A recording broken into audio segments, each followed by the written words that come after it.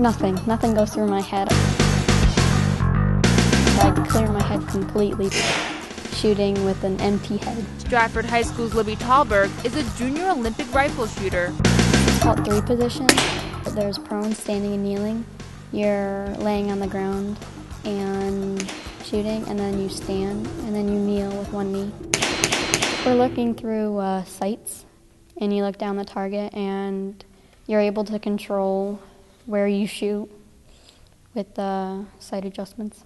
The target here at Bridgeport Rifle Club is 50 feet away. The 10 ring on those targets is the size of the head of a pin. Can't be bouncing around. You just got to be calm when you go and shoot, or else you won't be able to hit the target. The sport requires such an intense amount of focus that ranges are often so quiet, you can hear a bullet drop. Because your mind can't be just dancing around. You have to really focus on what you're doing, and you can't get distracted by much things. Like any other sport, to excel in it, you have to have the desire.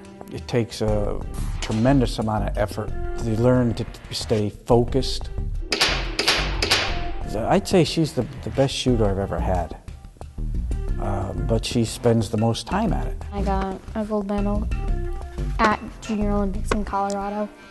You have to really like a sport to get into it and start getting awards, I guess. She's really up there. She's really up there.